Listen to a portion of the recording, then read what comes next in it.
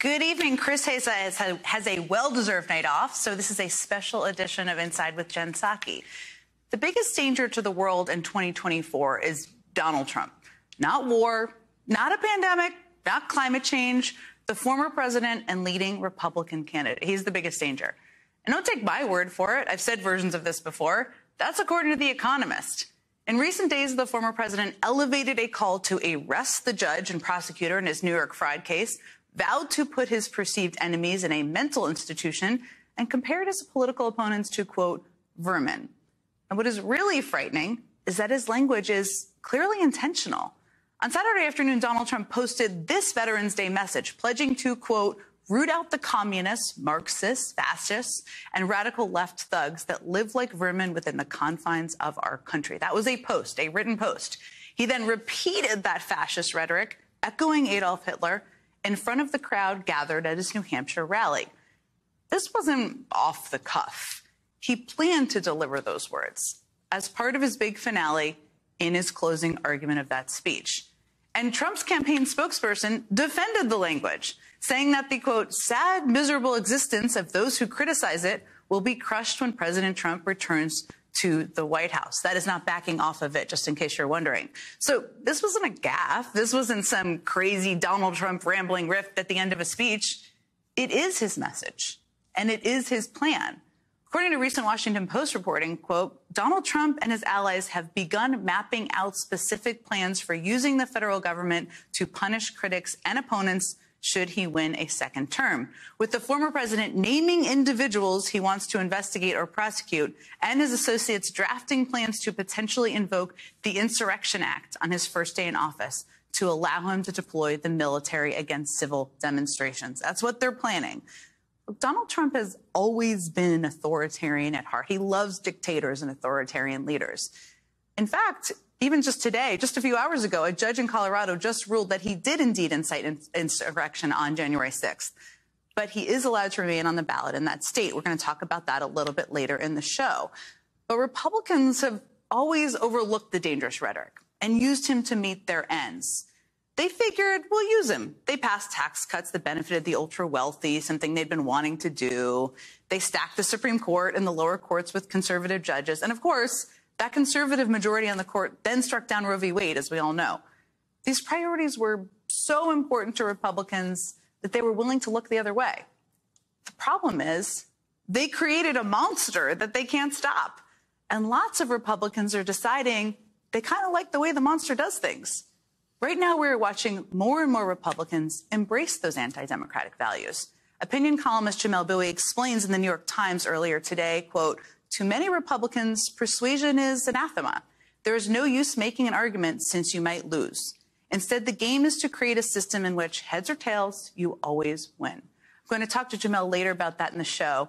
And his point is key to understanding the current Republican Party and what their motivation is, according to their new speaker, Mike Johnson of Louisiana. Now, at first blush, it may not seem like he has much in common with Donald Trump. After all, the speaker is a deeply religious conservative in a covenant marriage with a penchant for nerdy glasses as well. And Donald Trump as well, Donald Trump. But if you listen carefully to Speaker Johnson, you may hear some familiar themes. The only question is God going to allow our nation to enter a time of judgment for our collective sins, which his mercy and grace have held back for some time? Or is he going to give us one more chance to restore the foundations and return to him? We will not be able to do it without the Lord's help, because the flesh is, and the mistrust and the sin and everything is so great here that this is going to have to bring people to their knees. And I believe God is about to do something. See, Mike Johnson and Donald Trump, the leaders of the Republican Party, both talk about America as this very dark place that needs to be purged of sin, in Johnson's words, or purged of vermin if you're talking in Donald Trump's words. But those words are really catch-alls for anyone who challenges their view of the world. Anyone defending the rights of women to have an abortion, or anyone in the LGBTQ community, or immigrants, really anyone who doesn't look like them, or vote for them, or believe what they do. It doesn't matter that Donald Trump sees this through the prism of self-preservation, and Mike Johnson, I guess, sees it as his biblical calling. Their goals are the same: to root out dissent and the other, any other. It all has the makings of basically an authoritarian meets zealot buddy movie that really no one needs in this country. And if Donald Trump is elected next year, these two men would basically be running the country. So what can we do to stop that from happening? How can Democrats make the argument that Trump and Johnson's anti-democratic vision of America is not the way forward? We've been following breaking news out of Colorado, where a judge ruled against an attempt to keep Donald Trump off the ballot in 2024. This is not the first time the judge has ruled this way, but in this ruling, the judge found, quote, that the court finds that petitioners have established that Trump engaged in an insurrection on January 6, 2021, through incitement, and that the First Amendment does not protect Trump's speech. We're all trying to make sense of this. But joining me now is someone who can help us do that, Colorado Secretary of State Jena Griswold. Well, Secretary Griswold, thank you so much for joining us. I've been reading all the clips, and I've been trying to make sense of what this all means. So let me start by just asking you what your reaction is to the ruling and what this means in Colorado. Well, I think, first off, having the court say that the former president engaged in insurrection is big news for the entire country. Mm-hmm. Donald Trump is a danger to American democracy, and that's something that's really novel about this case, that the judge decided that. But ultimately, she has ordered me to put him on the ballot, and I will, of course, follow whatever court order is in place by the time I certify the ballot. The judge found, and this is what's so interesting, because it is significant. I'm not a lawyer, but that the judge did say he was involved in the insurrection, as you just said. The judge also found that Trump, as president, was not an officer of the United States. Did that surprise you? Honestly, yes. The idea that if you're a soldier or a congressperson, a U.S. senator, that if you engage in insurrection, you can't be qualified to sit in office again. But the U.S. president can engage in insurrection and then be president again, I think is a potentially dangerous precedent. The presidency is the most powerful office in this nation. And that the idea that the U.S. Constitution does not protect against a rogue insurrectionist president, I think is a big concept. And honestly, there's scholars on both sides of this issue. I think the court made a very thoughtful decision. And, you know, it's a judicial process. There are days to appeal. The petitioners could appeal, but Donald Trump could appeal also. He may not like being called an insurrectionist by this court and very well could file an appeal.